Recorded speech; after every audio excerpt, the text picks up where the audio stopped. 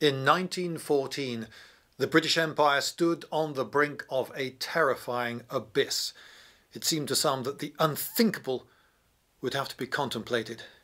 For 150 years, the cricket ball makers of Kent had supplied the entire empire with all its needs.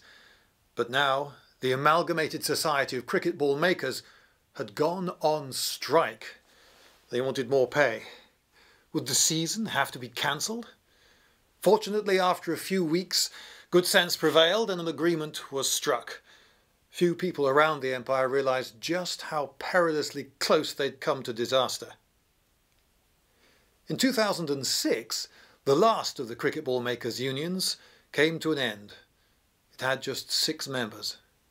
But today, still, all around the world, cricket balls are made with English leather.